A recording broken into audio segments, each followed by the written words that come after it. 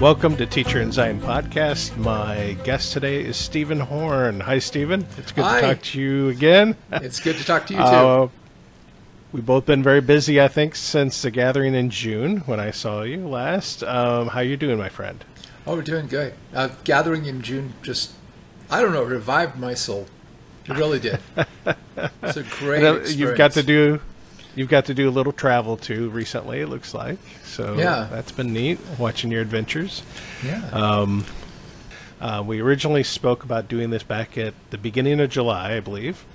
Yes. But our schedules just hadn't lined up.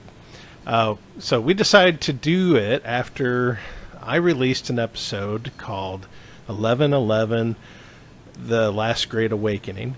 And as I recall, you were quite excited about that video because you had, in the past, received a great deal of understanding on the topic of Ephraim and their prophetic role and the restoration of the house of Israel. But no one seemed overly interested in hearing about it, perhaps, over the years. Yeah. And so I think maybe it was one of those situations where you finally find someone else who understands something that has been revealed to you, and it's kind of nice to find out you aren't crazy after all. Is that, yeah. Am I? Well, honestly, when I first got this message, it was literally a download from the Spirit of an idea, and I had, and I was like, God, are you kidding me? I mean, like, what? Yeah. What? And he told me go specifically turn to this passage in the Old Testament and read it, and he explained it to me. Spirit just explained to me. Okay, you think it means this, but look at it closely. It means this, this, this, this. And then after that, I ran into a book, Judah's Scepter and Joseph's Birthright.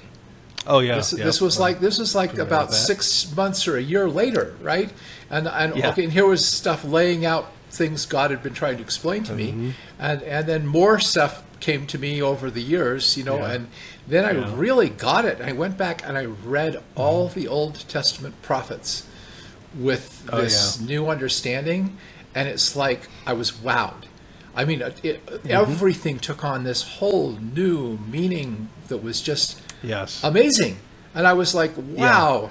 Yeah. And sometimes when I've tried to explain this to people, there's such a blinders on their mind that so that's why we're going to go and we're going to start off at the beginning, and we're going to carefully build why this is true, because if you really look carefully at the scripture, this is extremely obvious once you see it. It's very obvious. This is a mystery in a sense. It is hidden from the world. It's one of those things that the Lord is going to reveal that will cause people to basically have their mouths drop open and consider that which they've never considered before. So interestingly enough, I just did a podcast not too long ago on my cult experience, where I accidentally joined a cult and had a 2-year experience with that. And what's interesting that I'd never told about that is, on my way out of there, I'm still trying to figure out what part of that was real or not, or was all of it was wrong.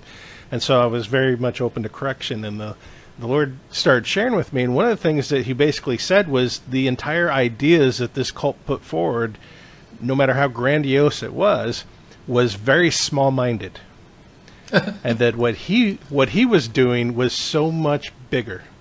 And that's when he began to unfold the plan of the restoration of the house of Israel. And boy, when that I started to get a hold of that, it changed everything. And I realized, and that's why I wrote my first book, about Ephraim, because the whole point of it was, and this is before I even had communicated with anyone from the LDS about this, but the whole idea of it was, I realized our LDS people were trying to save their church. They were trying to rebuild it or bring it back, and they're all about trying to fix this institutional church.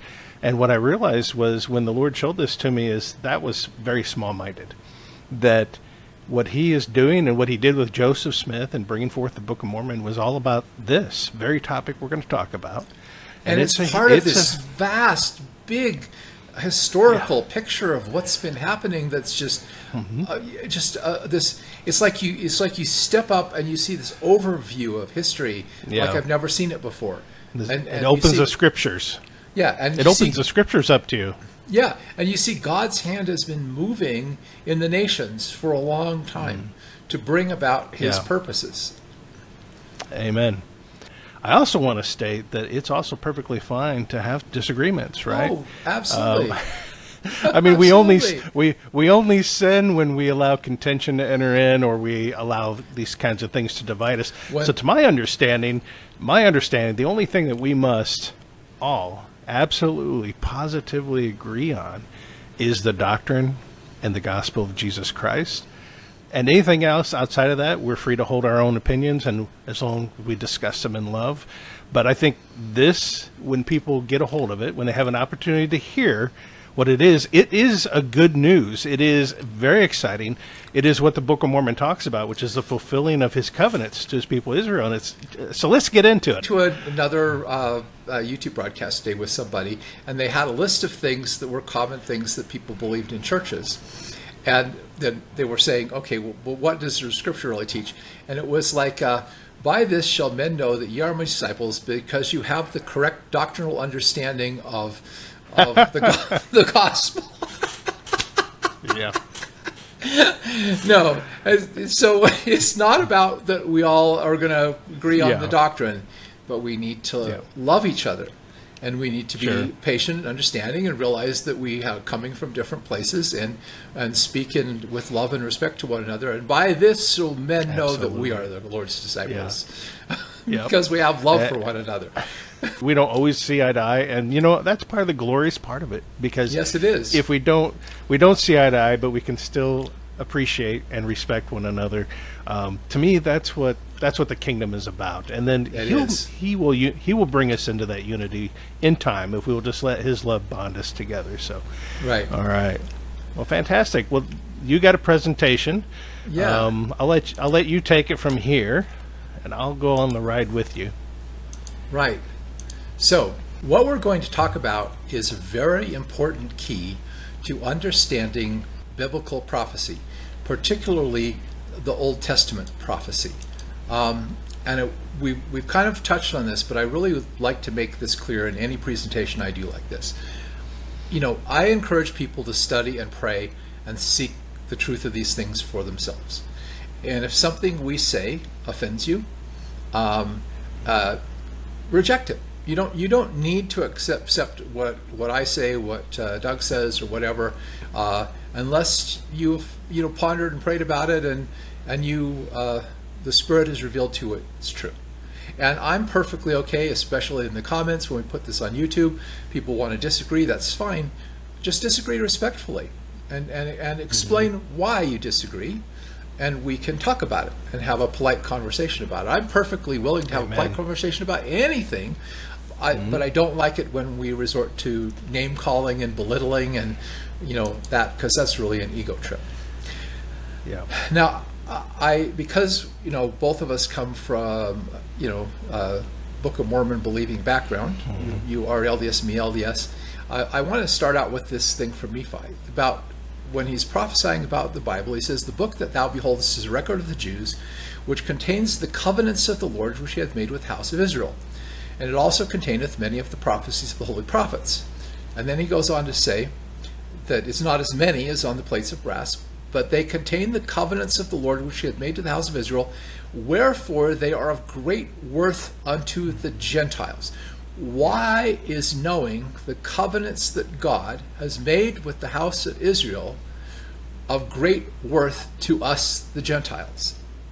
That's the question. That's the question we're going to be exploring in this presentation. So why do we, if we're Gentiles, need to understand the covenants God made with Israel? So we're going to start off with part one. We're going to look at those covenants that are talked about in the Bible that God made with the house of Israel. And it goes clear back actually to Noah and his vineyard, when Noah drank too much wine, got drunk, and as the kind of not just the Bible but some other sources suggest that his son Ham stole the garment that he was wearing that had been passed down from Adam in the Garden of Eden, and his other brethren heard of his nakedness and went in and walked in backwards and covered their father's nakedness up. And when Noah awoke, he said, "Cursed be Canaan, Ham's son, a servant of servants shall you be to his brethren, and blessed be the Lord God of Shem." And that's where the lineage that Abraham, Isaac, and Jacob descended from. That's the Semitic peoples. And then it's interesting, he said, "God shall enlarge Japheth, and he shall dwell in the tents of Shem." Now, the way I understand this is foreshadowing the idea that the descendants of Japheth would be adopted into the house of Israel. They would dwell in the tents of the descendants of Shem. And where it says, "By these were the isles of the Gentiles done," from Japheth. And I really believe that that was the Oriental people. Because if you look at the bulk of the world's population, the Oriental people are greatly enlarged. You know, if you look at India and China, what is it? 2/3 of the world's population. Okay, but we're talking about, of course, with Abraham as a descendant of Shem, and so God made a covenant with Abraham, and He said He would make him a great nation, and He would make his name great, and He would, and that He would be a blessing. In other words, He'd be a blessing to other people. He would bless those that blessed Him and curse those that cursed Him. And in thee, and this is a real important thing, in thee, in other words, in your descendants, all of the families of the earth would be blessed. And He said He would multiply him as the stars of heaven or the sands of the sea. In other words, that's a huge amount of descendants. Okay, and that they would possess the gates of their enemies.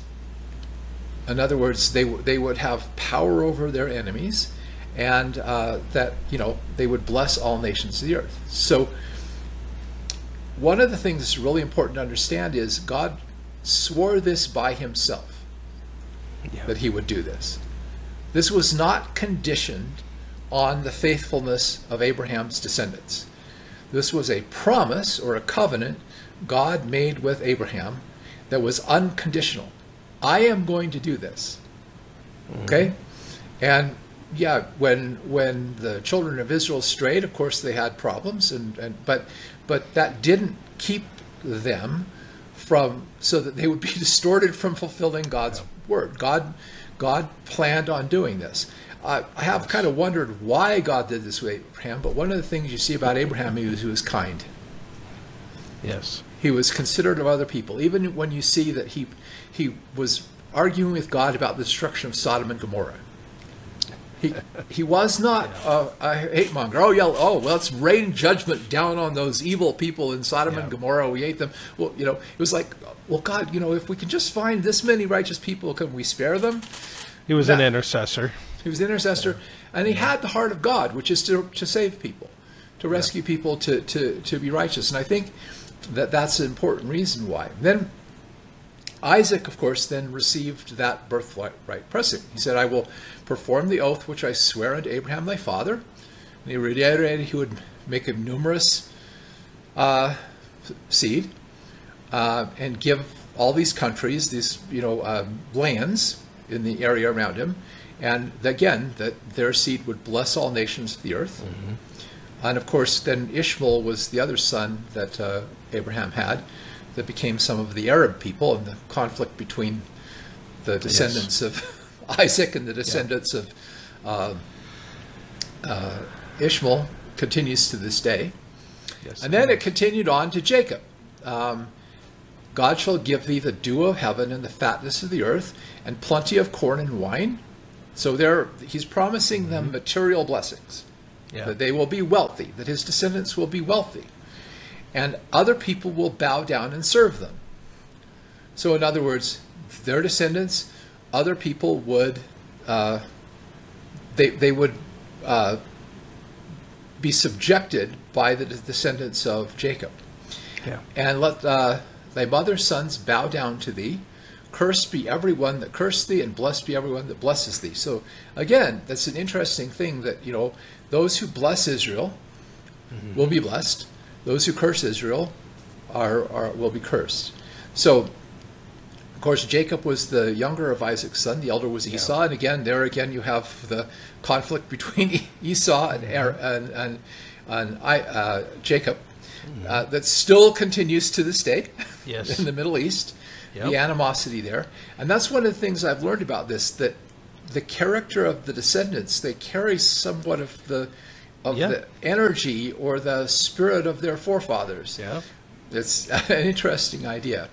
Now, of course, Jacob's name was changed to Israel, and he said that he would make a nation, one nation, and a company of nations come out of his loins. That's a very important promise to remember. There would be a nation and a group of nations that would arise out of his loins, and he would give him the land which he gave to Abraham and Isaac, and so forth. So again, this is the lineage of the birthright, and you see that there's some clarification of these promises that are made in every step. So there were 12 sons of Israel. This is something that's obvious in the Bible, okay, but today, most people act like there's only one tribe of Israel. That the descendants of Judah, who are known as the Jews, are the only Israelites. But the descendants of all of these sons are Israelites. They're Interestingly enough, when they were considering the name of the nation of Israel, when it was being formed, talking about in the 1940s. Originally, they had looked like they were going to settle on the name New Judea as their name, because recognizing the fact that they were not fully Israel because of the lost tribes that were still lost. In the end, I think something transpired, and they decided to go with Israel instead. And they even wrote into the document that in hopes that one day they would all be reunited again, they would adopt the name Israel. But originally it was to be called New Judea. And in fact, there was a newspaper or a magazine, all of Europe and so forth, that was about Zionism and bringing the Jews back together to be gathered again. And it was called New Judea. So just wanted to share that little bit of history. That's a good tidbit, too, to add to this. Now, this is the key that most people miss. The birthright did not go to Judah. Okay? So the birthright went through Joseph to his sons Ephraim and Manasseh, who Jacob adopted as his own sons. So they were half Egyptian, so he adopted them as his own sons, made them two tribes of Israel. So Joseph got a double portion. Instead of having one tribe in Israel, he had two. And Reuben was sort of dispossessed of the birthright as the eldest son of the first wife.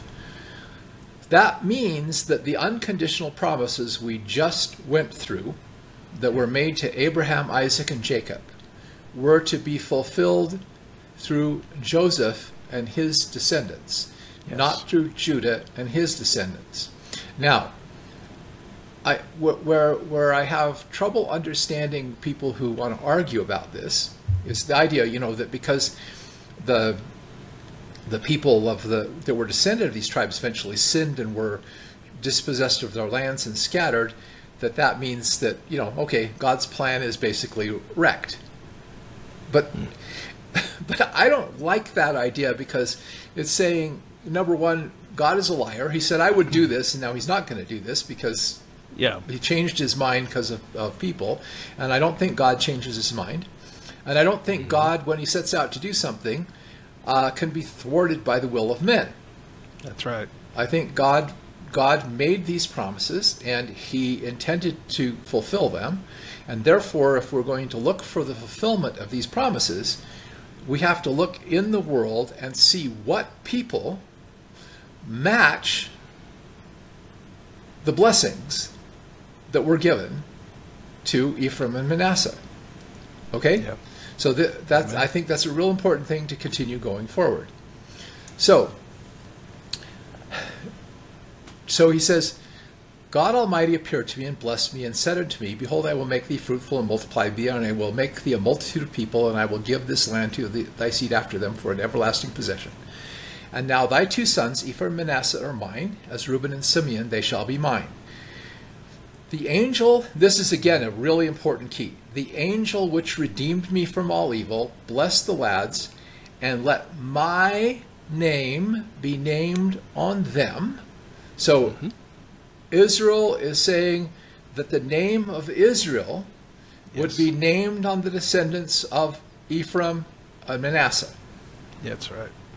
They would carry the name Israel. And that is really critical to understand for Old Testament prophecy. Absolutely. Because if the name of Israel went to the descendants of Joseph, when Old Testament prophesiers are prophesying of Israel, who are they talking about? Yes. Okay? And so they're talking about Joseph and the tribes that were with him. And tribes that were with him. Yeah. Yeah. So also he set Ephraim before Manasseh. He gave them both he gave both the promise, but he basically said Ephraim will be first and Manasseh will be second. The youngest son again. Yeah. It's a pattern. Right, it is a pattern. So when, of course, as is typically the case in all these things, the father, Joseph, protested, and Jacob said, nope, sorry, it's this way. Manasseh will be great, but Ephraim will be even greater. Yes. Okay. And thy seed shall become a multitude of nations. Now, that's another key. A multitude of nations would arise from the lineage of Joseph. So if these are fulfilled, then there are a multitude of nations in the modern earth that are primarily populated by the descendants of Joseph and the tribes that went with Joseph, that are known as the lost tribes.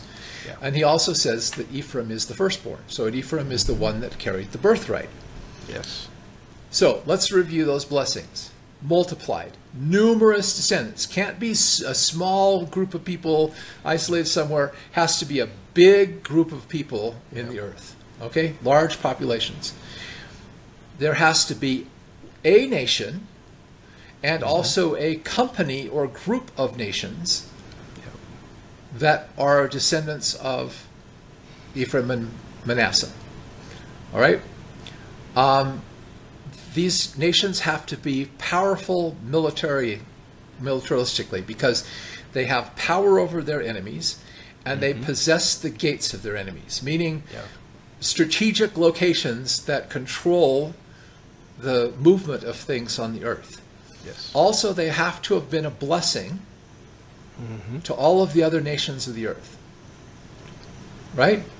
Yep. So we have to look for people that match this identity, because those are the promises God made to those descendants. Therefore, either God was a liar, or he changed his mind, or this has been fulfilled and we're just not seeing it. Right?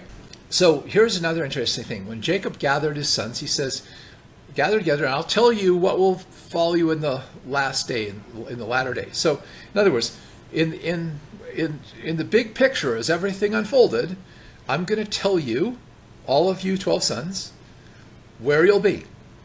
I'm going to make a prophecy about all of you. And so this is in Genesis. And Judah got the promise that the Messiah would come through his lineage. Actually, a reign of kings would come through his lineage, and ultimately the Messiah. So, and he was also called a lion. And he started off by saying that you're the one that your brethren will praise. Okay? Why? Because if the Messiah came through Judah, we're going to praise Judah and the lion of the tribe of Judah. Oh, yeah. Jesus. So he says you're a baby lion, a lion's whelp. And then from the prey, what the baby lion has caught, you're going to go up, and then as an old lion, you're going to crouch down. And who will rouse you up? Okay? You won't be able to be, you'll be able to have power over your enemies. They won't be able to intimidate you anymore when you're an old lion. So the scepter, the right to rule, will not depart from Judah, nor a lawgiver between his feet until Shiloh come. And to him, Shiloh, will the people be gathered. Yes. So there you have the foreshadowing of the promise of the Messiah, who the people would gather to Christ, to the Messiah. Now, this is the one we want to talk about because I think this is what's really interesting. Joseph is a fruitful bough.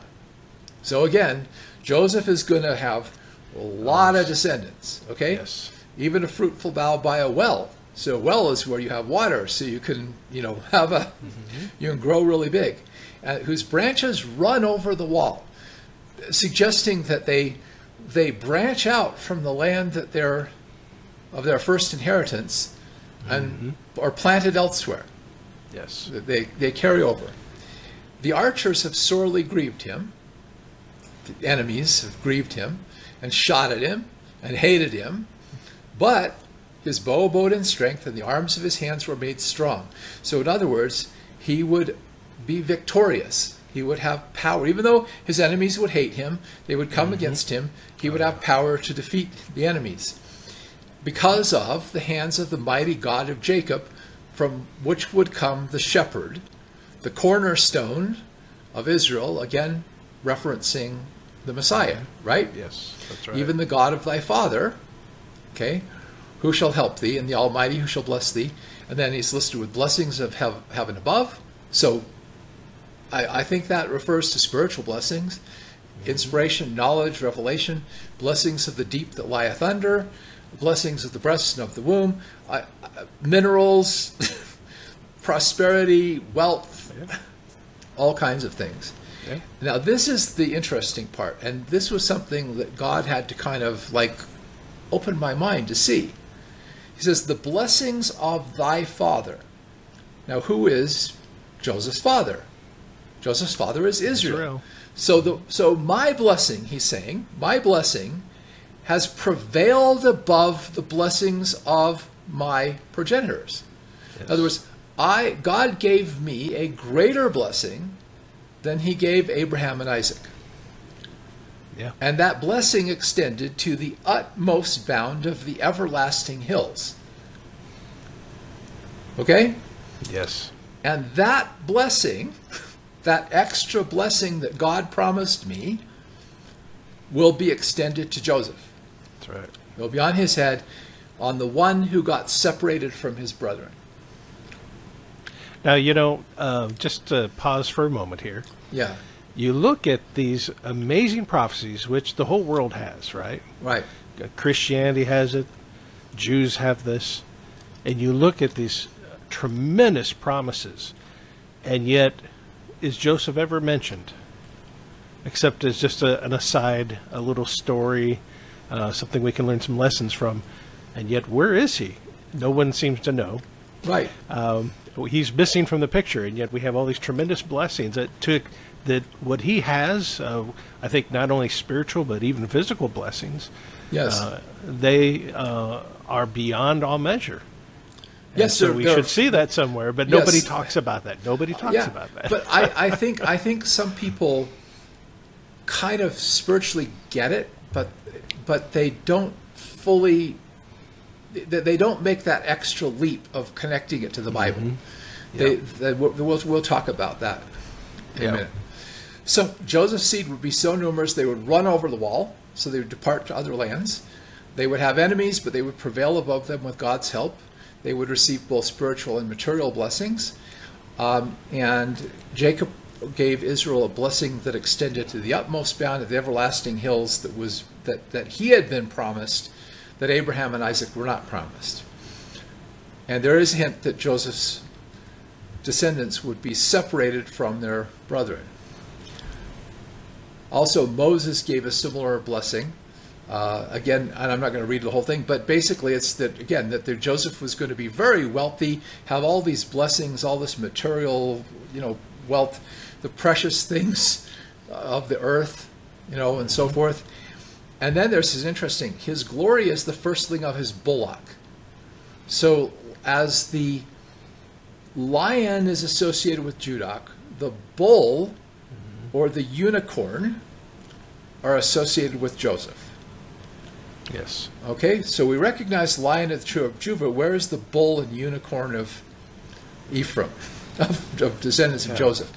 And with those horns, he will push the people together from the ends of the earth. 10,000s of Ephraim, so the Ephraimites would be more plentiful, again, like God said, than the ones of Manasseh.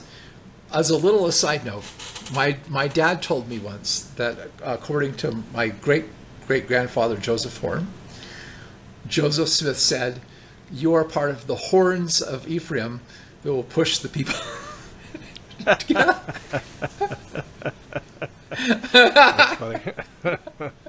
So my family name, which is English, the horns of Ephraim. I thought that was kind of funny aside. So, part 2.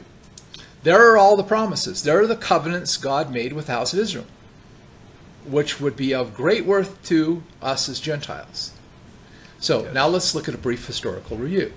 So, we know that the children of Israel were taken down and became slaves in Egypt. They were down there for 400 years. Then they were delivered, brought out to the promised land. Moses gave them a system of laws called the reign of the judges, where the law was their ruler, not a king. So they were all equal before the law. Okay? So they had a system of law in which the law was the ruler and everybody rule was of law rather than a king. Yeah, the rule of the law rather than the king. Eventually, the people got tired of that, and they decided they wanted a king. And God said, "You don't really want to do this. This is, gave a lot of warnings about all the bad things that would happen, but they did it anyway." And of course, they got King Saul, who did all the things that Samuel said he would, and that was followed by David, who also, even though he was a good man in many ways, he still had the problems that when you get power, you're tempted to misuse it. And so did Solomon. But they ruled over a united Israel and became great empire, according to the Bible. And then David was his lineage produced a lineage of kings, of which eventually came Christ, okay, which was the fulfillment of the promise made to the tribe of Judah. Okay? Yes. So, after Solomon died, because of Solomon's iniquities and because his son wanted to tax the people even heavier, there was a civil war. The nation split. Tax revolt. They split into two. And the 10.5 tribes basically went with the northern kingdom, which was led by who? An Ephraimite. Yes. Okay? And became known as Ephraim or Israel. I believe that was Jeroboam. Yeah. And so the southern kingdom consisted primarily of Judah, although there were some other ones mixed in there, but basically most of the tribes went with the northern kingdom, and their capital was Samaria. You ever heard of the Samaritans? That comes from the capital of the northern city of Samaria. So this is the beginning of this key. Yeah, we understand. I realize that every Old Testament prophet, Isaiah, Jeremiah, Ezekiel, Joel, all of them prophesied after the Civil War. So do you think they did not know the difference between Judah and Israel? Absolutely. And when you read the prophecies in there, they prophesy to Israel, and then they prophesy to Judah separately. Yes. You'll see that over once my eyes were open to that, I was like, I never understood this before. I know. Neither did I. And not to spoil anything, I'm not going to jump ahead here, but just as a little hint to pay attention to, I realized when God was showing me who and where Ephraim is, that there was a clue in all this, and that all through their history they've had a problem with taxes, and having. I hadn't thought of that one. and revolt against the king because of the heavy taxes. And I thought that is too much, but it's almost too much on the nose. It's almost like, how do we not know or see that? But anyway, we'll go on. Oh yeah, we'll go on.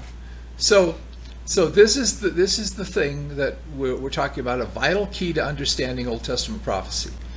We have to understand that when they were prophesying of Israel, they were not prophesying of Judah. They were not foretelling the history of the Jews. They were foretelling the history of the people who had been part of the northern kingdom of Israel, who we know of as the lost 10 tribes. And these people, like I said, were known primarily as Israel, Ephraim, or by their capital Samaria, whereas they were referred to as Judah and Jerusalem by the prophets in the southern kingdom. All right. So there are really two families of Israel. The Judah's birthright was the ruling lineage, the political power, and the Messiah, and Joseph's was the birthright blessings. And so we know who the descendants of Judah are, and the question we're trying to look at is, where are the descendants of Joseph? Where are the people who have fulfilled these promises God made would happen with the descendants of Joseph? Yeah. Okay, so eventually the northern kingdom was conquered by Assyria. Now, what's interesting, and I got this from some books by Stephen Collins, he pointed out that it only lists, I think, 3 or 4 tribes that went into captivity to the Assyrians. So, and he suggests in his book that a lot of the other tribes, recognizing the problems that were happening in their northern kingdom, had already dispersed. Yeah. They already had gone to other lands before the Assyrians took them captive. And eventually, of course, the southern kingdom was conquered by Babylon. Yeah. The Jews eventually returned from their captivity in Babylon to Jerusalem, and then they were finally scattered again by the Roman Empire, 70 AD. So actually there are 13 tribes. Yes. Because Joseph got a double portion. So even though they talk about the 12 tribes, there were actually 13 sons of Israel because he adopted Joseph's son. Manasseh being the 13th tribe. And that is a real important little clue too that we're going to talk about later. Yeah. And again, the Jews did not inherit the birthright promises. So either the covenants weren't fulfilled, or we just don't recognize how they've been fulfilled. Yeah. Now, this scripture kind of hints that God divorced Israel, because the Old Testament has this metaphor of like Israel is God's bride, and she's unfaithful, and so he divorces her because she goes off and serves other gods, cheats on her husband. And so he says, in Isaiah, your iniquities you sold yourselves, and for your transgressions your mother was put away. So, he gave them a bill of divorcement. So, Son of man, when the house of Israel dwelt in their own land, they defiled it by their own way and by their doings. Wherefore I poured out my fury upon them for the blood they had shed in the land, and for the idols wherewith they had polluted it. And one of the reasons why I want to mention, when we think of idol worship, we tend to think of someone bowing down before a statue. But if you actually look at the worship of Baal and everything else, it involved very like sacrificing children, to burn them alive and blood. So this was not just some little pagan thing. This was really evil stuff that these people were doing that was harming children. God doesn't like that very much at all. So he scattered them among the heathen, dispersed them among the nations according to their ways. I judged them. So Judah was dispersed. Yeah. Okay. Meaning they were scattered among the nations, but they retained the memory of who they are. But Joseph and the other house of Israel were scattered among the nations and blended in with those nations and lost their identity. Yeah. It's not that they no longer existed. They just no longer remembered who they were. Yeah, absolutely. They became Gentiles. And that was one of the problems with the Samaritans and why the Jews saw them as being unclean, because they intermarried with Gentiles. Their children were mixed, between Gentile and Israelite blood, and so they saw them as Gentiles. They treated them as such. Yeah, exactly. So, God did not forget divorced Israel. This is also really clear in the Scriptures. Listen, O isles, unto me, and hearken ye people from afar. So he's addressing people who are living on islands, who are far away from the land of Israel. Okay? He's talking to the dispersed tribes, the scattered tribes, yeah. And then he says, Zion said, the Lord hath forsaken me. He divorced me. He kicked me out. He's forgotten me. Okay? And then he says this, can a woman forget her suckling child, that she should not have compassion on the son of her womb? A woman might forget a child that she born and nursed, but I won't forget you. Okay, it's in other words, it's possible that you could have a woman that was that she'd forget, but I won't. For thou shalt forget the shame of thy youth, and shalt not remember the reproach of thy widowhood any more. For thy Maker is thy husband, the Lord of hosts is his own name, and the Redeemer of the house of Israel. Who is the Redeemer of the house of Israel? Christ. Yeah. Your husband, Israel, is the Redeemer of the house of Israel, the Messiah, Jesus Christ. The God of the whole earth shall he be called. Okay? Yeah. I haven't forgotten you. I know who you are. And I still remember you. That's really powerful stuff. And that's why he told his disciples, and he couldn't tell them everything, but he said, other sheep I have. And then when he appeared to the Nephites, he said, hey, I told them other sheep I had, but I couldn't tell them everything. What's interesting is that after he tells the Nephites this, he then says, and other sheep I have other than you, but he doesn't tell them. Exactly, and they don't ask either. I think that's a trend. Now this is also really good here. For ye are not my people, and I will not be your God. In other words, that was the divorce, okay? Yeah. Yet, even though I've said that, even though I'm no longer your God, and you're no longer my people, yet, in spite of that, the children of Israel should be as the sand of the sea. In other words, I will continue to fulfill the promise I made to Abraham, Isaac, and Jacob. Yeah. You're still going to become a numerous people, okay? But then, when you become a numerous people, okay, in place of where it said, you are not my people, he will tell them instead, you are the sons of the living God. Now, what does that sound like? Yeah. Doesn't that sound very New Testament? Yes. Yeah.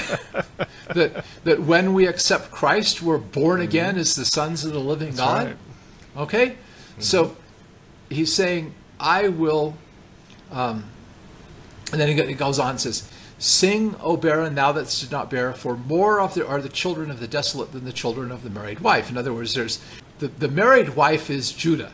Yes. Okay, Judah's remained the faithful to the Lord, but there are more children of the desolate, of the divorced wife Israel, than there are of the married wife Judah. Yeah.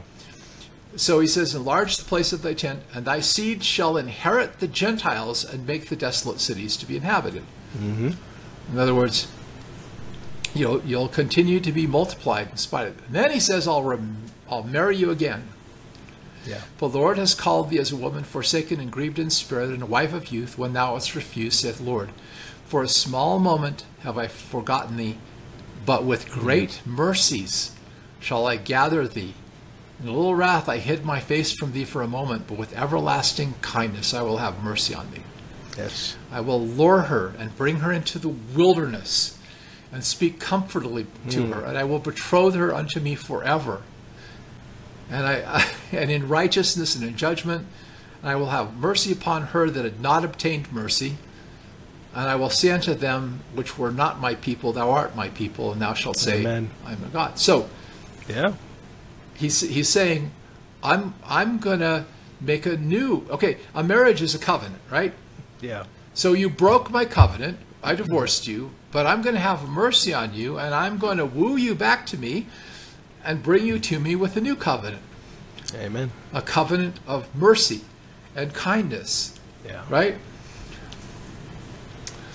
And then he says, but I had pity on my holy name, which the house of Israel had profaned among the heathen. So in other words, they profaned my holy name when they were scattered among the heathen. And I don't do this because of your sakes. In other words, I don't do this because you deserve it. Okay? Yeah. It's for my name's sake. Because I made Yeah. the promises, I'm going to keep the promises, right? Mm-hmm. And I will put, this is really interesting, I will put my spirit in you. It was foreshadowing of the pouring out of the Holy Ghost, right? That's right. And cause you to walk in my statutes, and you will keep my judgment, and shall dwell in the land which I gave your fathers, and you will be my people, and I will be your God.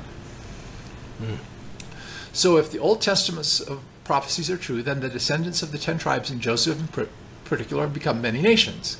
Yes. And they've inherited the birthright promises and would constitute a very large and powerful group of people on the earth. Yes. They would have a powerful nation and a powerful group of powerful nations. They would have prevailed above their enemies in warfare. They would be very wealthy and prosperous, and they will have blessed the world. Yeah. Now we get to tracing the lost tribes. So, again, we know who the descendants of Judah are, but they're only one of the tribes of Israel. And here is the thing. So, all trucks are vehicles, but not all vehicles are trucks. So all Jews are Israelites, but not all Israelites are Jews. That's right. Okay? And that's the thing that you know, and I think it's hard for people sometimes when they encounter something that's, you know, not contrary to what they've been ingrained with in reading scriptures. It's hard to comprehend that. But if you look at what we just talked about, it's very obvious in scripture that that has to be true. There are 13 tribes of Israel, and Judah isn't even the birthright one. Yes, they're where the lineage through the Messiah came, through which salvation was brought to mankind. Yeah. But they are not the one that received the birthright, and therefore the birthright promises have to be fulfilled by another people. So the name of Isaac and the name of Israel would be associated with the northern tribes. And so let's look at this. So these are some books that you can read. What's interesting is Your Divinity is a Jew. I assume you've seen these things yourself, right? I've seen the Stephen Collins book. Okay. And Judas Scepter, Joseph's Birthright. Yeah. Your Divinity is a Jew. Okay. And he became friends with Stephen Collins because he, independent of Stephen Collins, figured out the same thing. Oh, okay. Okay? And That's wrote cool. a whole bunch of books about it. So basically a Jew and a Christian both investigated this and came to the same conclusions about who the Israelites were. So one of the things Stephen Collins talks about is there was this Phoenician Empire, which was contemporary. What he says is Phoenician Empire existed at the time of King David and King Solomon. Yeah. And the Greeks said it included the land of Palestine. So one of the things he says has been forgotten from history is that the Phoenician Empire was probably the empire of King David and King Solomon. Yeah. And it ruled the Mediterranean. It basically controlled the Mediterranean because it controlled the gates of Gibraltar. And there's evidence that the Phoenicians had mines in Great Britain. There's evidence of a Phoenician presence in America, and there's evidence of a Phoenician presence in Brazil. And according to the Bible, it appears that they sent ships and went and traded with China too. So they were a very mighty nation. That means that even before the kingdom split, there were Israelites who were living in parts of Europe and North Africa, who had already scattered, and already grown beyond the land that God originally gave them. Mm-hmm. And so this is a little thing showing pre-captivity. The green arrows show where we know some of these people went, and post-captivity, after they were released by the Assyrians, where they went. And you can see where they went is primarily into Europe. Okay? So they mixed with the Gentiles who were living there in those European countries and became basically Gentiles, but they were still there. They were still the descendants of the lost tribes. Also, Stephen Collins talks about Parthia, which was an empire that rivaled Rome at the time of the Roman Empire. And it was a great nation that was east of the Euphrates River. And Flavius Josephus, the Jewish historian, said there are but 2 tribes in Asia and Europe subject to the Romans, which while the 10 tribes are beyond the Euphrates, which is where the Parthian Empire is, and are now in tens of numbers and not estimated. So basically, there were, in the time of Jesus, there was an empire that actually had beat Rome. Rome came after them, and they beat them back. You don't ever hear about that. No, you don't hear about that. Because we're descendants of a Roman-based... Just look at our government buildings. You can... Right, exactly. And these people had some really interesting characteristics. First of all, they had Hebrew names. Yeah. They were ruled over by kings who had names from the lineage of the Bible of King David. Their kings were elected. They made deals by shaking right hands.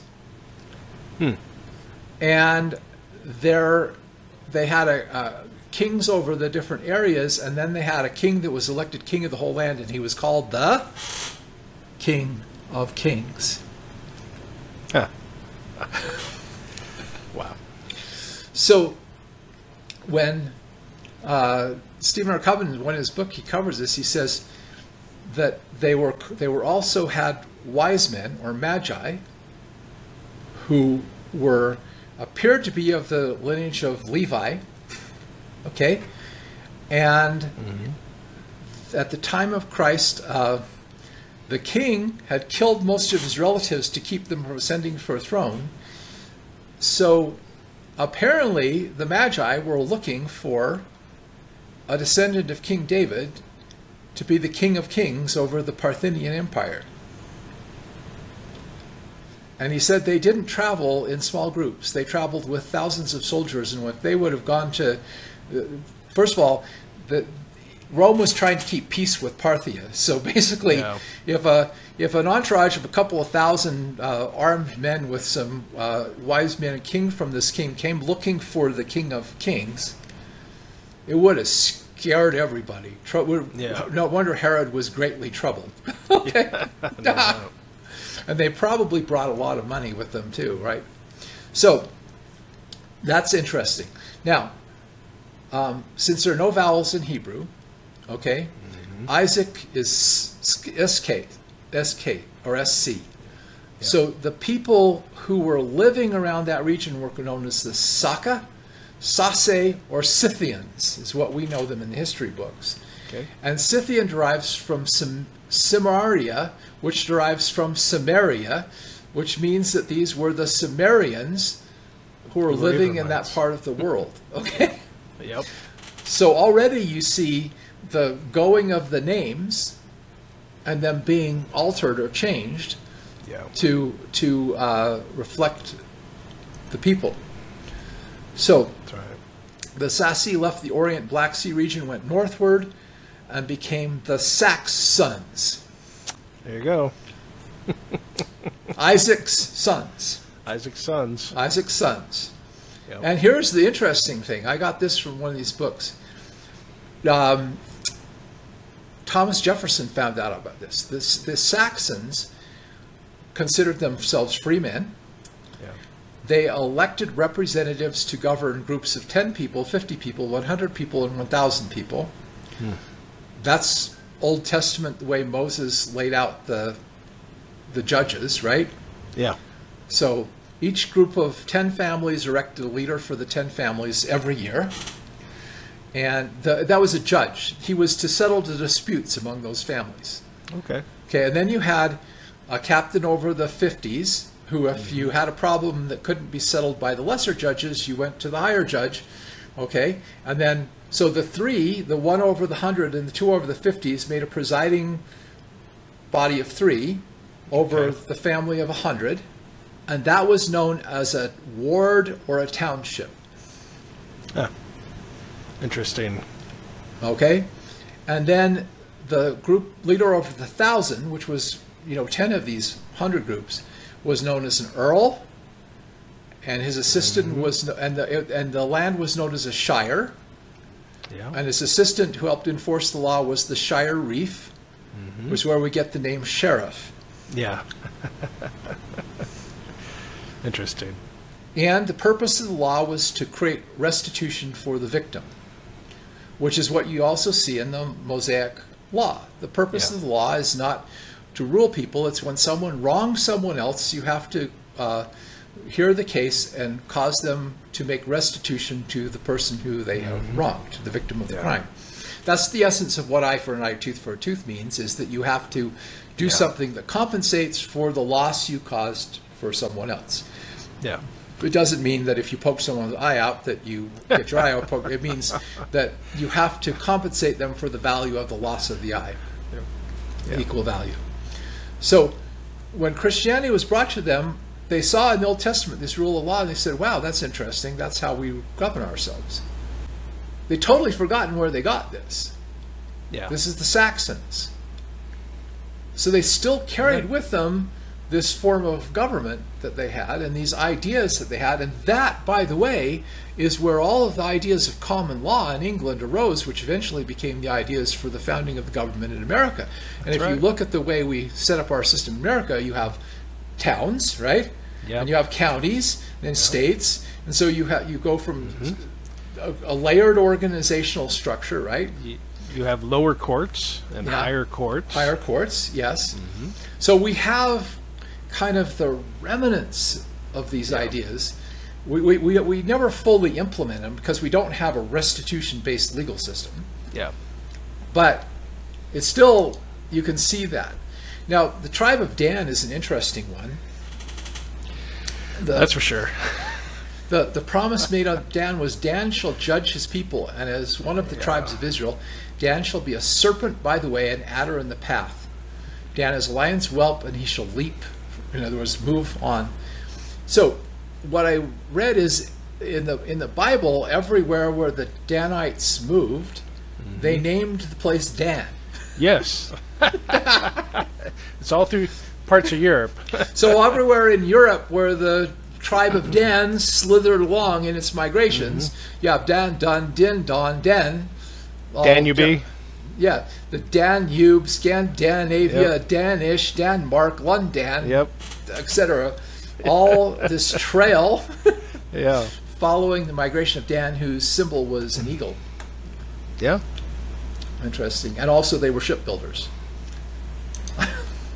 And this is actually some of the traditional symbols of these nations. I found this was really interesting. So look at the Manasseh symbols, the olive branch and the arrows. That's really interesting. And also the plant by the tree. Ephraim, the unicorn and the bull, right? That's right. Judah, the lion. David, the harp, Anyway, so Benjamin the wolf. Do you think that you see some of these symbols in some of the symbols of European nations and modern nations? Yeah, we do. We do, and even on some of our money. Yeah, we do. So, so again, this is reflecting the organization of this, which goes back to Deuteronomy, where you take wise men, you put them as captains. The laws, as well as the election of leaders, was done by the common consent of the people, and authority was only given to chieftain in times of war. The rest of the time, they just had to judge between the people. They didn't actually rule over the people; they just judged the disputes of the people. So that there you have what I was telling you before. 50 families was a village, 100 was a ward or township, and the earldom, shirif, and so forth. So let's now go to the Old and New Covenant. Deuteronomy. This was something, when I understood this, it blew me away. After Moses recites the law and has the people covenant that they'll obey it, he says that thou shouldest enter into the covenant with the Lord thy God, into his oath which the Lord maketh thee with this day, that he may establish thee today for his people unto himself, that he may be unto thee a God, as he saith sin unto them, and sworn to thy fathers Abraham, Isaac, and Jacob. Neither with you only do I make this covenant and oath, but with him that standeth here with us before the Lord our God, and also with him who is not here with us this day. In other words, for the descendants. So the blessing, then he narrates these blessings. You obey these laws, you'll become the greatest nation on earth. You'll have material wealth. You'll have good health. Your enemies won't be able to come against you. Your crops will grow because you'll have good rain and temperate weather, and you'll be so rich that you'll loan out money to other nations and you won't borrow from them. Yeah. Then you disobey these laws, you'll be cursed with diseases, plagues, famines. You'll become weak and vulnerable. Your enemies will come against you, dispossess you from your land. Your numbers will be reduced. You'll wind up scattered among the nations, homeless and poor. And of course, the final thing is you're going to be scattered among the nations, which happened. Finally, they became scattered among the nations, right? Now, here's the part that blew me away when I read this, and I'm going like, wait a minute, wait a minute, wait a minute. And it shall come to pass when all these things have come upon you. So you've been blessed, and then you've been cursed, and now you find yourself scattered among the nations, whither the Lord thy God has delivered thee. And you shall return unto the Lord your God, and shall obey his voice, with all that I shall command you this day. Then the Lord will turn your captivity. Okay? And shall have compassion on thee, and will gather thee from the nations, whither I have scattered thee. Yep. Now, when I had chills when I understood this. You know, none of those European people who all became known as the Christian nations, right? Because the apostles went out, and what nations adopted Christianity? The European nations. Why? Yeah. Because they were the descendants of the lost tribes, right? Except for one problem. They didn't have access to the scriptures, to anything, right? Until what happened? Until the Gutenberg press. The printing press and Martin Luther, right? And the Protestant Revolution. Yeah. And suddenly they could read the scriptures. And then, wait a second. What we're reading in this book doesn't match what we're being taught. Yeah, yeah. Okay? And they find out who God really is. Right. And they started to just turn their hearts to God. And and at first there was a battle. There were so many of them that were burned at the stake and whatever, just because they went against the Spanish Inquisition. Yeah, all of this stuff. All that. Okay? So God had compassion on them, and what did he do? Their branches ran over the wall to a new country where he delivered them from captivity. Yeah. Because they tried to obey his law. Yeah. And where was the primary... You realize that the two of the primary sources for the form of government that was created here in America were, one, Native American law, and two, biblical law. That's right. That's right. Those two together. Now, so if we believe in the Book of Mormon that those Native Americans are also Israelites and carry the vestiges of those principles of freedom that the Anglo-Saxons had, then we understood that they were turning again to the principles of law that were laid down. That's right. Okay? And rule of law. The rule of law, you know, and because they sought God, he had compassion on them, delivered them from captivity, and gathered them out of the nations. From all nations they were scattered to. Yeah. Yeah. And then when you start to see this, you're going like, wow. You know? Yeah. Well, this is where it begins to be more and more obvious to me, because you're looking at where on the earth has the Lord been gathering people from every nation, you know, and so that becomes a clue. Yes, it does. And then he says, I will make a new covenant with the house of Israel and also with the house of Judah. And notice again, he separates them, right? They're two different peoples. Yeah. Not according to the covenant I made right. with their fathers in the day that I took them out by the hand to bring them out of Egypt, which covenant they break, although I was husband. So there we have the husband analogy and the getting divorced and all that stuff. But this is the covenant I will make. I will put my law in their inward parts and write it on their hearts. Yeah. And will be their God, and they shall be my people. That's the covenant. Beautiful. That's the new covenant.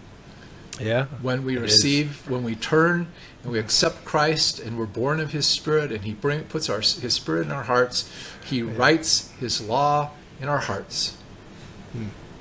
That's the new covenant God has made with the house of Israel. And everyone who lets God write his law on their hearts is re-entering into the covenant relationship with God to be his people, people, his covenant people. Be restored again. To restore. And so this has been going on for quite some time, hasn't it? Yes, it has. And like you said, it's not our little church or something. This is a big picture. Of way bigger than... way bigger than that. Yeah.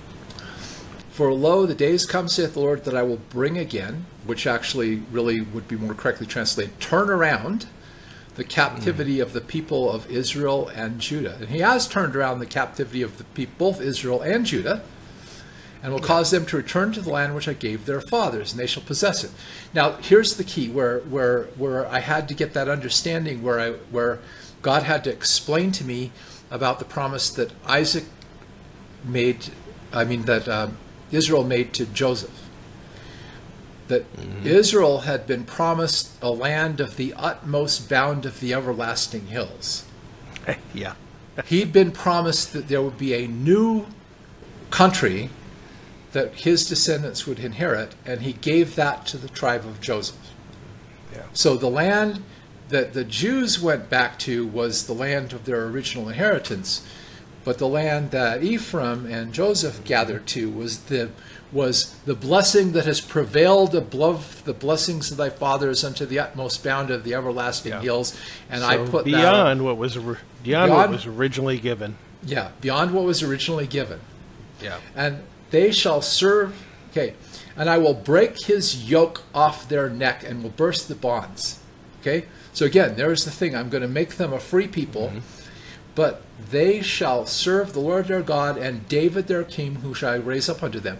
Now, this David king is again referring to Christ. Do you know that you won't read this in the history books, but do you know one of the flags was carried in the Revolutionary War, and one of the slogans? No king but Jesus. Yeah. No king but Jesus. Yeah, you don't hear about that one either. No, you don't hear about that. Okay? So who was the king of this land? Jesus. Yeah, that's right. It's his promised land. At the same time, saith the Lord, I will be the God of all the families of Israel. Okay?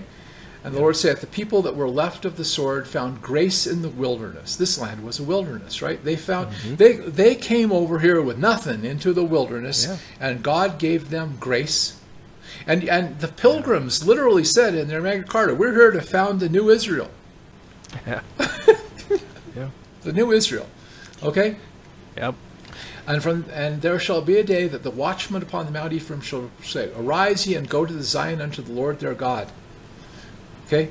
You know, my wife is an immigrant. And I went to her ceremony where she became a U.S. citizen.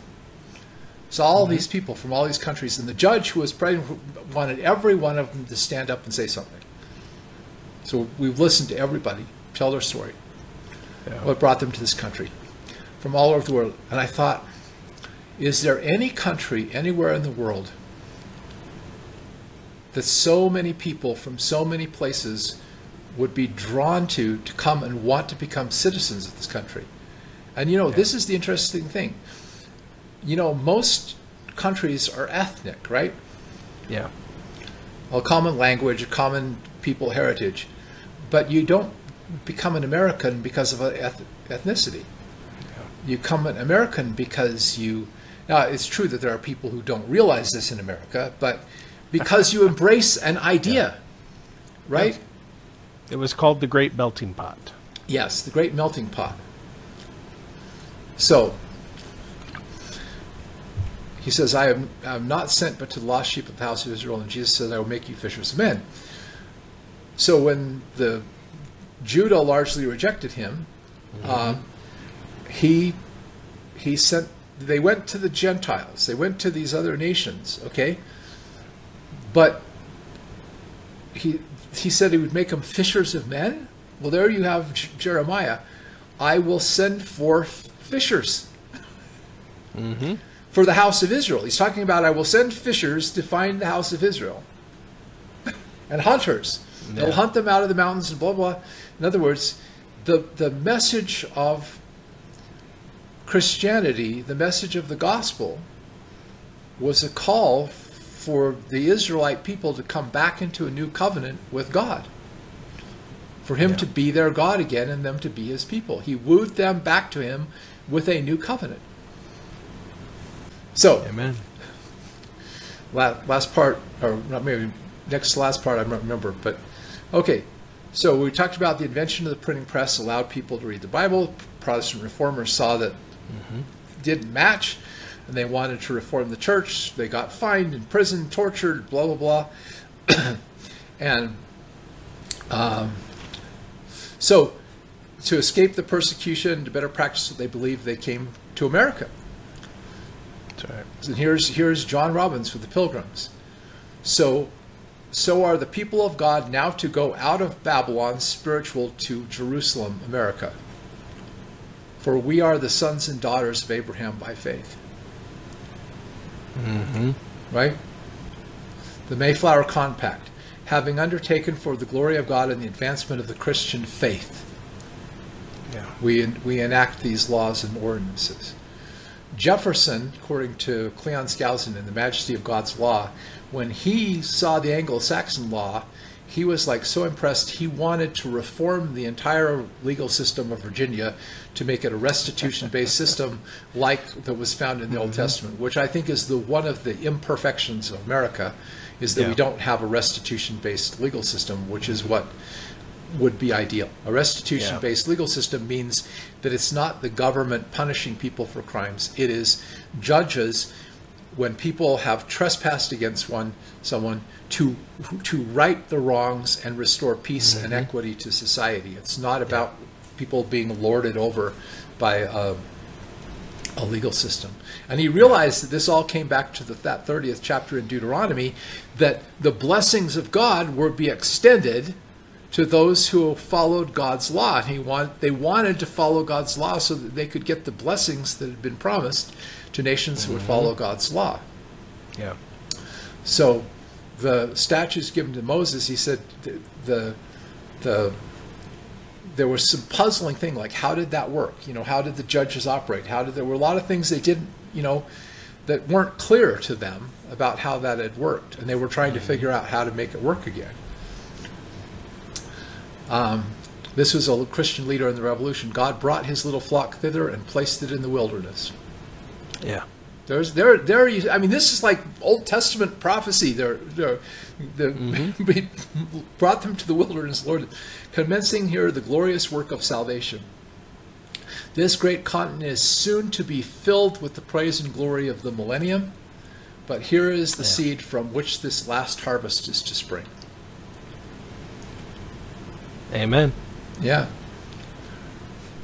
He that scattered Israel shall gather him, and keep him as a shepherd of the flock, for the Lord hath redeemed Jacob and ransomed him from the power of him who is stronger than him. Yeah. And then you read this thing, Continental Congress. America without arms, ammunition, discipline, revenue, government, or ally, with staff and sling, dared in the name of the Lord a gigantic adversity. Because you have to think about it. England was the most powerful nation in the world at this time. Yeah. They were a superpower. Mm-hmm. And so they weren't delivered by their military might.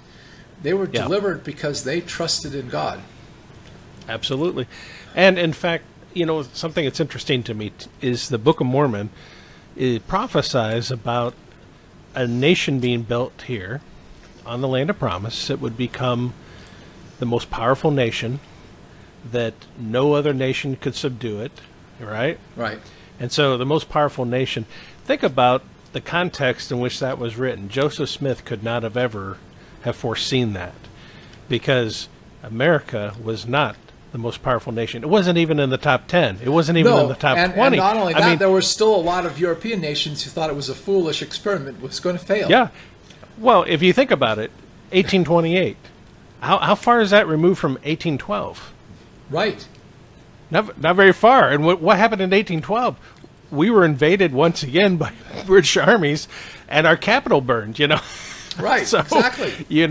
And it really wouldn't be until the 1950s, once after World War II, and with the atomic bomb, and then the rush of financial power that came with it. It wasn't until the 1950s that was fulfilled. There's no way that Joseph Smith, thought to write that, or would have imagined that of America without the Lord having done it. So he didn't write that book. It was a true prophecy written in that record. Yeah, and when you kind of look at this, what I've come to understand is Ephraim was the British Empire, which was a company of nations, the British Commonwealth. Yes. And basically they rose to power, and they had colonies all over the world. I mean, think about it. That's right. How does one little nation on the Isle of the Sea, that Isaiah talks about, listen, O isles of the sea, okay, how did they possess all the gates of their enemies? The Suez Canal, the Cape Horn going around Africa, India, China, Australia, all of this huge, thing. How did that happen? Because it was, but they brought. Okay, we can criticize that it was not perfect. I mean, because there were things that were bad about some of those things happening. Oh yeah. But all in all, it raised the level of everything on the earth, because who ended slavery? The British Empire. The British Empire ended slavery. Yeah. Okay. British Empire laid the foundation for the concepts that America then took and fully, embraced and tried to put even in greater practice. So, I think advancements in technology and the great wealth. In fact, I've got a guy working on a little book, because he was pointing out to me, where has almost all of the technological advancement that has blessed the world come from? It's come from America. Absolutely. The light bulb, the airplanes, the telephone system, everything. Yeah. The whole world has been elevated by Ephraim and Manasseh, by the descendants of Ephraim and Manasseh. And not only where did the message of Christianity spread originally from the British Empire, and then now, what nation sends more Christian missionaries to the world than any other? It's America. Yeah. Hosea 12:1 says that Ephraim will follow after the east wind.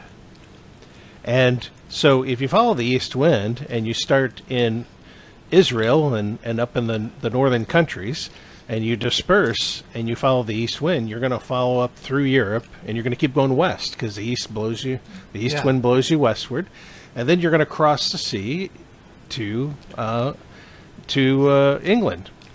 Okay, and then if you keep following the east wind after that, you come to America, which is what happened. But it's interesting, when you look at the prophecies about Ephraim, the powerful prophecies of that, so and the bountiful and the plentifulness of it, the double portion and all this. I mean, you look at what England became. It said that the sun never set on the British Empire. Yeah. And and then when the Great Reformation came against the Catholic Church, it was in England. Yes, they rebelled, and then that ushered in the whole ability of church. Protestantism and the ability for people to start worshiping according to their conscience. Yes, they stood up against it, and then Rome sent, or the Pope sent the Inquisition, and the Inquisition was on the Spanish Armada, which is the most powerful naval fleet at that time, and they were going to go, and they were going to bring the Inquisition into England, and they were going to subject everybody to that. And you know what happened? This tremendous storm arose, and some of their ships were caught on fire, but a bunch of them were just thrown into the rocks on England's coast and destroyed. I mean, basically, the Armada was almost completely wiped out, the most powerful Armada on Earth. And when this happened, the Pope himself said, "This could only have been God." God was against us, you know. Yeah. And again, when England then began, you know, as people began to go to America, you'll see a transfer. Don't you see I see this transfer of that power. I see the transfer of those blessings begin to move over to America, and they begin to leave England in part. Yeah. And also, if you look, you know, if you really read about the Revolutionary War, it was miracles that delivered I mean, it literally was just miracle after miracle after miracle that did this. Here's an interesting thing I found out. When George Washington was sworn in as president, you know, it wasn't in the Constitution to swear on the Bible. He brought a Bible. Yeah. He opened it up. He laid it on Genesis 49, which is the promises of the last tribes, including the promises made to Joseph. That's interesting. So this takes us to the scriptures where we can look a little bit at some of the prophecies. Messages of hope to Latter-day Israelites. Because one of the things that I'm increasingly finding weighing on my spirit with God is that there's this kind of thing in religiosity of this punishing, judgmental, angry God that, you know, we're trying to escape. Yeah. And that's not the gospel. Gospel is good news. Gospel is a message of hope. Gospel is a message that God is in charge, that there will be difficulties in this life. This world still is largely ruled by Lucifer and his followers, but the message is God's going to eventually overthrow all that. It will be overthrown, and his kingdom will prevail upon the earth. And this is really found when you start reading these passages in the Bible.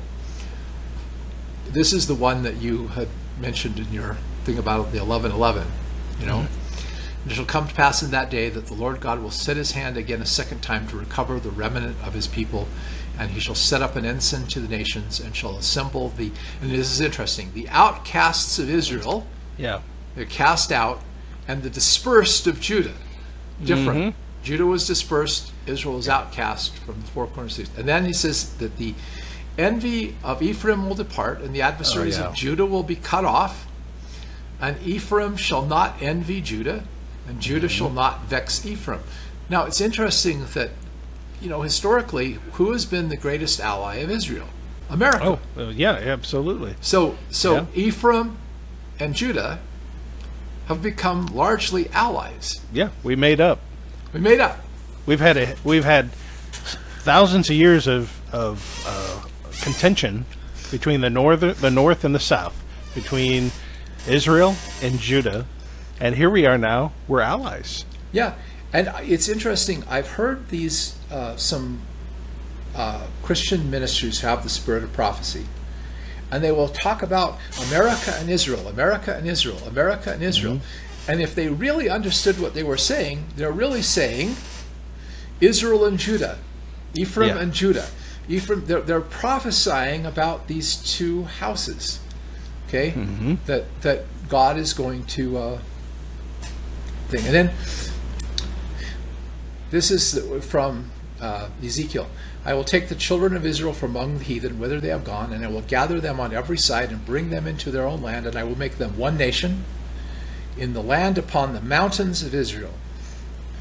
And one king shall be king over to them all, and they shall no more be two nations. And David, my servant, will be king over them, and they shall also walk in my judgments and observe my statutes. And they shall dwell in the land that I gave to who? Amen. Yes. Not the land I gave to Abraham and Isaac. The land I gave to Jacob. Yeah. Right. See, like I said, once I started to see this, it was like just boom, boom, boom, boom, all these things coming together. So here is Isaiah addressing the Israelites in the last days. But thou, Israel, art my servant, Jacob whom I have chosen, the seed of Abraham, my friend. Thou who I have taken from the ends of the earth, and called thee from the chief men thereof, and said unto thee, Thou art my servant, I have chosen thee, and I will not cast thee away. I will not cast thee away. We may go through difficulties, okay? But if we are, those of us who stay, true to Christ and whatever, we are not going to be cast away. We will prevail. Fear thou not, for I am with thee. Be not dismayed, for I am thy God. I will strengthen thee, I will help thee, and I will uphold thee by the right hand of my righteousness. There's a hymn about that. Fear not, I am with thee. Oh, be not dismayed, for I am thy God, and will still lead thee. I used to sing that when I was having troubles when I was younger. Yeah. Behold, all they that are incensed against thee shall be ashamed and confounded. They shall be as nothing. They that strive against thee shall perish. Thou shalt seek them and shall not find them. Even they that contended with thee, they that war against thee shall be as nothing. Fear not, for the Lord I will hold thee by the right hand and say unto thee, Fear not, I will help thee. Fear not, thou worm Jacob. It's not a very flattering. You men of Israel, I am the Redeemer, the Holy One of Israel. Fear not, I have redeemed thee. I have called thee by thy name, and thou art mine. When thou passest through the waters, I will be with thee. And through the rivers, they shall not overflow thee. When thou walkest through the fire, thou shalt not be burned, neither shall the flame kindle thee. For I am the Lord thy God, the Holy One of Israel, thy Savior. Yeah. Since thou wast precious in my sight, and this is all Isaiah addressing Israel in the last days. So if we have accepted Christ and allowed him to write our law, his law in our hearts, we're Israel. These promises pertain to us. He is addressing us. And we can lay hold on these promises, Amen.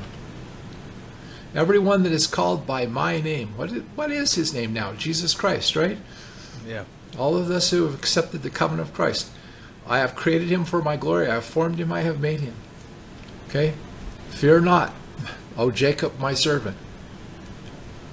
I will pour water upon him that is thirsty, and floods upon the dry ground. I pour out my spirit on thy seed, and blessing upon thy offspring. One shall say, I am the Lord's. Another shall call himself by the name of Jacob. And another will subscribe unto the hand of the Lord, and surname himself with the name of Israel. Thus saith the Lord, the King of Israel, and his Redeemer, the Lord of hosts. I am the first, I am the last, and besides me there is no God. And who, as I, shall call and shall declare it, and set it in order before me, since I appointed the ancient people. So what I started to understand as I read Isaiah, as God says, you didn't know you were fulfilling my promises. Yeah. Because you didn't know who you were. And the reason why you did this way is because you'd say, well, my idol did it. But I wanted you to understand that I did it. I'm God. I knew from the beginning what would happen, and I had the plan, and I am fulfilling my words, and I am fulfilling the promises I made to my people. And if you start to understand then you understand it's me that did it. You guys didn't do it. I did it, because you weren't worthy of it, but I made it happen. Yeah. And therefore you can what? Trust in me. And that's what I was talking about at the beginning. I started to have a faith I had never experienced before when I started to see how God had was fulfilling promises he made thousands of years ago, and they were playing out in modern society. And I'm going, God keeps his word. Yeah. And this is not about our glory or thinking of ourselves as something that we shouldn't think of ourselves. This is glorious, though. It is his glory. You know, the Book of Mormon, the Lord says that the gathering of Israel, which is the lost tribes, is said is the work of the Father. And he says that he will do it himself, so that we'll know that he's God. And it's interesting the things that are attached to that, this gathering together of the lost tribes out of all the nations to one place.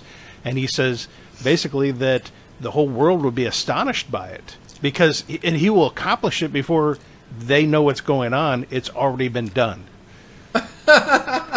And, you know, it's just, when I read those things, I'm like, this is what has happened. You know, we have words for it in our history, the great melting pot, so on and so on. And you're like, this is a fulfillment of scriptures. Yeah. And if you go back to this one, we're right now in a time when there's fires and floods and there's chaos in the world around us. But he's telling us, you stick with me, I'll walk you through it. You don't have to be afraid. You'll come out victorious. You know? Yeah. Amen. I will pour my water upon him that is thirsty, and floods upon the dry ground. Okay. Remember these, O Jacob and Israel, for thou art my servant. I have formed thee. Thou art my servant, O Israel. Thou shalt not be forgotten of me. Yeah. Amen. I will have blotted out as a thick cloud thy transgressions. Amen. Right? Amen. Thank the good Lord. Thy sins I redeemed thee. And this is all foreshadowing, you know, what would happen with Christ, right? Yeah. Sing, O heavens, you know. Now, this is really interesting, and I kind of want to... Yeah. Woe to the crown of pride to the drunkards of Ephraim.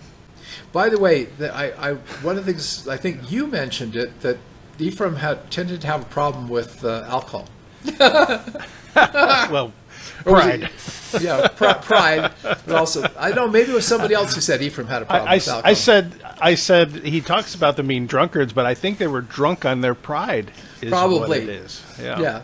So he says their glorious beauty is a fading flower. Okay. In other words, now I think this is a prophecy that's specifically addressing the time that we're living in. The glorious beauty is a fading flower on the head of the fat valleys of them that are overcome with wine. They are intoxicated with the ways of the world. The Lord has a mighty and strong one who is a tempest of hell and a destroying storm and a flood of mighty waters overflowing. There's the overflowing waters, the storm, the tempest. Shall cast down to the earth the crown of pride, the drunkards of Ephraim. That is also in the Book of Mormon, that the Gentiles who don't repent will be cast down, right? That's right. And the glorious beauty, which is the head of the fat valley, shall be a fading flower, and as the hasty fruit before the summer. Now, I found out hasty fruit is the fruit that ripens before the general crop. Yeah. So it's like the first fruits. Okay. Okay. So when you see the first fruit that's ripe, you grab it and eat it really quickly, because later the bounties of the full harvest is coming in. So what has transpired up to date with the descendants of Joseph, Ephraim and Manasseh, has been glorious in a way, but it's a fading flower, and it was a hasty first fruit. Yeah. It isn't the fullness of what's about to happen, because God is going to do something that's way bigger than what he's already done, and way more miraculous than what he's already done, way beyond what happened with our founding fathers with being delivered out of the hands of England, and England being delivered from the Spanish Armada. Yeah. In that day shall the Lord of hosts be for a crown of glory, for a diadem of beauty unto the residue of his people, the ones who are left after this time of judgment. A remnant. And they shall be for a spirit of judgment for judgment in him that sitteth in judgment, and for the strength to them that turn the battle at the gate. So in other words, this is also allusion to something happened in Isaiah, because Judah was surrounded, right? And Hezekiah prayed and said, God, we don't deserve it, but if, deliver us from enemies. And they were miraculously delivered from the Assyrians. The battle was turned at the gate. So even though right now, to many people, it seems very bleak. A lot of bad things happening in the world. A lot of growing crime, homelessness, all these bad things that are happening. A lot of corruption in our government and so forth. But the battle is going to be turned at the gate by the power of God, not by ours. And the reason why this doesn't pertain to ancient Israel is they didn't turn the battle at the gate. They were overthrown. Yeah. Okay? But the people who are left, the residue of the people, have also erred through wine. And for strong drink, they are out of the way. The priest and the prophet have erred through strong drink. They are swallowed up with wine. They are out of the way through strong drink. They err in vision. They stumble in judgment. So in other words, this is again, I think, also mirrors the Book of Mormon passage. Wow. Even those who are the humble followers of Christ, nevertheless they are led, that in many instances they do err, because they are taught by the precepts of men. Yeah. This is where I think we need to be humble. All tables are full of vomit and filthiness. There's no place clean right now to hear maybe the pure word of the Lord, because there's so many conflicting, confusing voices and so much deception, intoxication with the power and pride and glory and whatever, that we need to be humble. We probably are in error about a lot of things. I know I've been corrected many times by the Lord about my understanding of things. And it's difficult to get clear of, because even though there's groups of people now knowing that we are in error, knowing that our traditions have led us astray, it's hard to really get completely clear of them. Even when you think you've gotten rid of some major issues, there's still more things unseen that we don't really realize. And bottom line is, we need his help. We do desperately to see clearly. Yeah, we do. And this is about that wine, okay? Yeah. Where Babylon falls, she made all nations drunk with the wine of her fornications. Okay? The inhabitants of the earth have been made to drink of the wine of her fornication. For all nations have drunk the wine of her fornication. Okay, I know that there are some Christians who think America is Babylon, but I think Babylon is a bigger spiritual concept. It's something that all the kings of the earth have committed fornication with Babylon, and entered into the ways of Babylon, which, by the way, is all the whole banking system we live under originated in Babylon. The interest, usury on money, and all this other stuff that is whole foundation of our entire society. Most of the laws of civilization, as we know it, were birthed in ancient Babylon. Yes. Yeah, so we live under a Babylonian society, and Jesus said to his disciples, I don't want you to be like the Gentiles. Yeah. You don't lord over each other, that way. So going back to Isaiah, wherefore hear the word of the Lord, ye scornful men that rule this people which is in Jerusalem. Okay? The scornful men who actually are in charge of the world said, we've made a covenant with death, and with hell we're in agreement. In other words, we're good. Whatever we're doing, we're in agreement with Satan and his plan, and we're going to prevail, whatever. So when the overflowing scourge, when all this bad stuff happens, it won't touch us, because we've hidden ourselves in lies, placed our lies, our hope, and when falsehoods we have hid ourselves. Boy, I can see that in the world today, with the leaders of this world who've hidden themselves in lies and corrupt, behind the scenes deals and everything. But Isaiah says, your covenant with death shall be disannulled. Now I'm talking about this again as a message of hope for us. We don't have to despair. We don't have to be in gloom. We don't have to look at what's happening in the world and think, oh, it's hopeless and blah, blah, blah, and everything's going to be destroyed. No. just like our founding fathers were brought through the fire and came out victorious, we, if we trust in God, will come out victorious.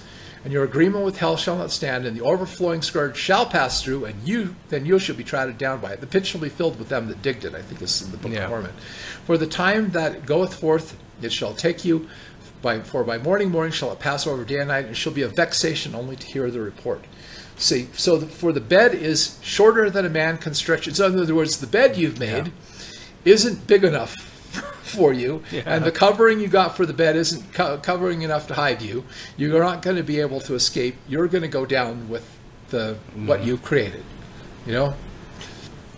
And this, I think, is interesting. For the Lord shall rise up as in Mount Pezarim, and Shiboroth as in the valley of Gibeon. Now that's the story where Gideon is told to overthrow the Philistines, and God keeps making his army smaller and smaller and smaller, dwindling them down to and then he has them go into battle in a way that the enemy kills themselves, and they don't lose a single man. So what he's saying is the victory is going to be as miraculous as that was. Which is what we are told about the victory of Zion, is that those who assemble themselves against Zion, that they will destroy themselves, that they will be caught in their own snares, their own weapons that they have formed will destroy them.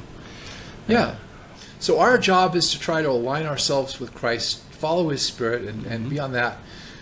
Now therefore be not mockers, lest your bands be made strong, for I have heard from the Lord of hosts the consumption. Gilead cause utter destruction. Lamsa, translation, destruction and judgment, even determined on the whole earth. I think that's a very powerful passage pertaining to what we're going on in our day. And I think this is really interesting to me. For behold, the days come, saith the Lord, it shall no more be said, the Lord liveth that brought the children of Israel up out of the land of Egypt. In other words, we talk about that day, you know, the miraculous events of the Exodus and blah, blah, blah, and what God came forth with might. Somehow, what's about to happen, so much better. It's going to be so much bigger that it will so overshadow that that we'll talk about that instead. We'll never talk about the past again. That brought the children of Israel from the land of the north and out of all the nations whither he had given them. In other words, that is going to be so miraculous with the fishers and the hunters and what he's going to do that we'll look back on it and we'll go, wow. The restoration of the house of Israel, the lost tribes, as it were, that were just scattered into the north, they will be brought back. They will be gathered again and restored, and that will be the miraculous event that we all look to. And it will be.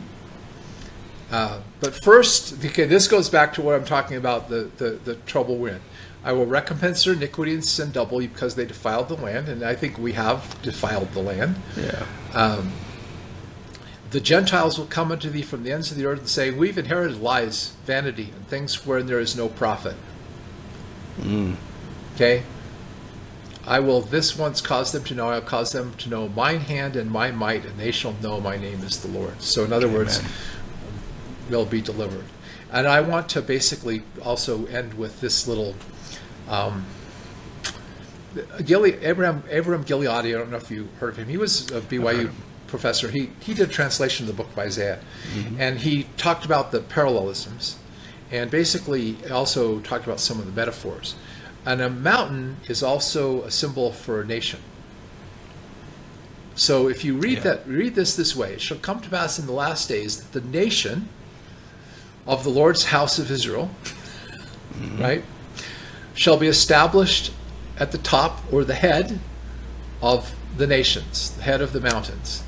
And shall be exalted above the hills, the smaller nations, and all nations will flow unto it. And the people will say, come, let us go up to the mountain, or the nation of the Lord, to the house of the God of Jacob, and he will teach us in his ways, and we walk in his paths. For out of Zion will go forth the law, the word of the Lord from Jerusalem. And he shall judge among the nations, and they'll beat their swords into plowshares, and there won't be war anymore. Amen. We have a preliminary fulfillment of that, but the ultimate fulfillment of that, the true harvest, not the hasty fruit, the mini harvest beforehand, will be miraculous. Yeah. What you're sharing, it's sobering, what you've shared at the end here. It's sobering what we're about to go through. But the good news is this. I used to hate reading the Old Testament prophets way back in the day. Before the Lord gave me this understanding and other things that helped me understand it, I just saw it as a lot of doom and gloom. But you know, when you just be still and know that He is God, and you go through the scriptures and let the Holy Spirit walk you through them, you know, He talks about the judgments that will come. But it always ends this way. Every time, after going through the judgments, He says, "But tell my people, it will be well with them. I will take care of them. I will keep them. I will," you know. And so, you know, I believe that we're coming to a point. Nephi and the other Nephites, they knew that these Gentiles, these Gentiles are coming from these nations, and they're going to create a mighty nation, and they're going to scatter their seed, right? But they didn't know all things. They didn't fully understand. They saw in part, like the Apostle Paul says, we see in part. We don't fully understand all prophecies until they become fulfilled. And the Lord has to reveal those things. But what they did say is that if the Gentiles would repent, then they would be numbered among the house of Israel. We just aren't told how. And I think we're in that time now where what's happening with the scriptures that you just read, that there's basically a dividing line where the Lord is judging who is a Gentile still and who will be known as His. The wheat and the tares. Yes, and those are His are then counted as the seed of Israel once more. And so you divide out, whereas Israel went into the Gentile nations and became as Gentiles, intermingled. Through this process, God is going to pull or extract Israel back out from the Gentiles. Because the Gentile means godless. It means someone outside the covenant. Right. Right? And so, another thing, too, is, you know, I'm the kind of person that, because of the experiences that I've had with the Lord, I know that because you make mistakes, or because you have some wrong ideas or theology, God doesn't stop talking to you and write you off, and that's the end of it. Nope. And because of that, I don't have a dividing line with Joseph Smith, where one day, on the day of May 30th of 1830, whatever, suddenly that was the end of it. Everything that Joseph ever said or did was completely to be tossed away. You know, he gave a prophecy that came to pass. There were prophecies that he gave that didn't come to pass. But one that came to pass was that you will not be allowed to pollute the land of Zion. And those who are rebellious against me are not counted as the blood of Ephraim. And they will be run out of the land of Zion. Well, that came to pass. And in fact, when they returned after the printing press is destroyed, written in our history, on the RLDS history anyway, we have that when they returned, the pages and the print set that was being printed that day when the mob came was that very revelation with those very words, that the rebellious are not counted as Ephraim, and they will be run out of Zion, and they were, and so because they polluted Zion. And when we talk about polluting Zion, so many people are so hung up. It's all about like sexual sin, but there's so much bigger picture, because the real sin is to be lifted up in pride. And to create iniquity, which is inequality among the people. where the people are no longer equal, where there's higher ups and lowers, where there's richer and there's poorer, where we're not truly brothers and sisters in God. That was always the beginning of the end for the Nephites. Yes. Every time their downfall, it started with the riches and inequality between them. Yeah, and being puffed up in our learning, and puffed up in our riches, and puffed up in whatever we think makes us better than other people. Yeah. That's where the danger comes in, because we no longer see everybody as our brothers and sisters. Yeah. And I wanted to just tell you, I didn't want to tell it before the presentation, because I want to tell you how this was originally shown to me. I was at a conference for a company I was working with, and a woman had just, it was in Washington, D.C., and a woman who had been a former Mrs. America had given a talk, and she sang "America the Beautiful." And she got to the verse, "Oh, beautiful for patriots' dream, that sees beyond the years.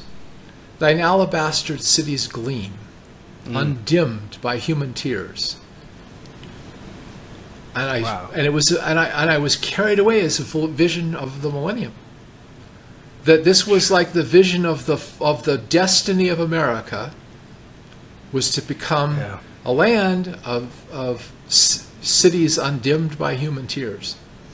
And tears started to roll down my eyes, and I go, God, she's singing about my country. This is not church. Why is the Spirit like pouring through me? He says because America is Israel in the last days. And I went, what? Yeah. What are you talking about? And he says, I'll prove it to you. Prove it to you. And he said, go to your room and get a Bible. So I went to my room, pulled out the Gideon Bible in the room. He says, turn to Ezekiel chapter 38. Gog and Magog. And he starts like, okay, the Gog and Magog come against the land which has been brought back by the sword. And God said, in other words, this land was redeemed by the sword, redeemed by a war. The people have been gathered out from the nations, okay, and they dwell in peace and safety. He says the people in Israel do not dwell in peace and safety without bars and walls and gates. No. Okay? They don't dwell in unwalled villagers. In other words, villages with no...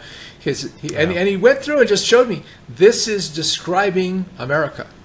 Yeah. And he says, besides, and then this was what the Spirit said, you know that Israel is not Judah. Yeah. Because they come against the mountains of Israel. Yeah. Not against the mountains of Judah. That's right. And that war is basically, it says that God comes and defends us. God stretches to deliver his people, and there's the central part of Isaiah, which is the historical chapters where Assyria comes against the Jerusalem and besieges it, and God miraculously delivers them. That's what he understood. But he's going to miraculously deliver us. We're going to be punished as a nation because of the things we've done wrong, but God is going to miraculously deliver it. And I mean, there's kind of an apocryphal thing where George Washington is said to have had 3 visions. The Revolutionary War, and then the Civil War, and then this third attack, which comes from a dragon coming out of the east, which sounds like China, and a black cloud coming out of Africa, and these different things all coming against America, and says this third one will be the worst. But this light comes down out of the heavens, and it disperses all the darkness, and the people become unified, and it's never again to be. And I believe that's the time that we're coming into, where we're going to have some difficult times, but ultimately God wins. That's the point. The good news is God wins, and we just need to stay try to be on the right team by staying humble and seeking to follow his Spirit.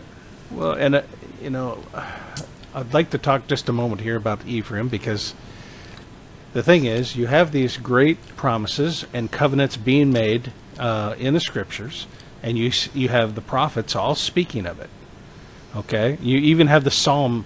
Even in Psalms, it says, "Oh God, stir up your strength with Ephraim and Manasseh, that you may save us." And so there's these great prophecies, and yet here we are mysteriously in the last days, and who's talking about Ephraim? Where is he? Where should he be? Well, we know because we're Book of Mormon believers. We know where Manasseh is, right? Mm-hmm. It's right here.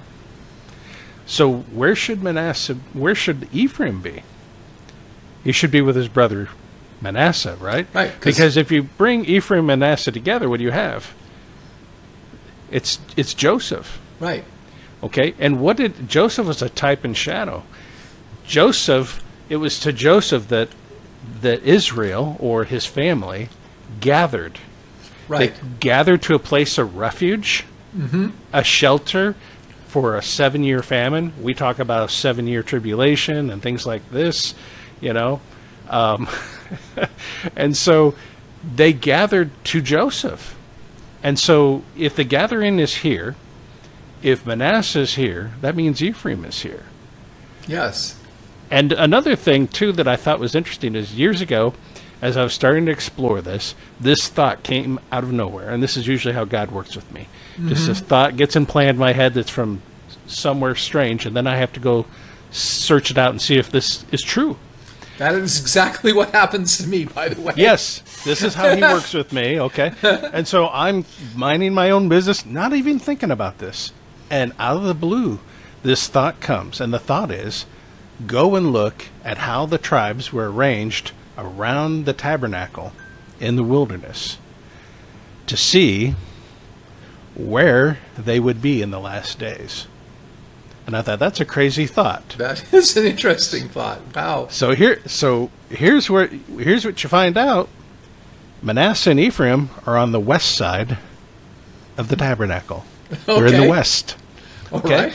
Judah is in the east. Okay.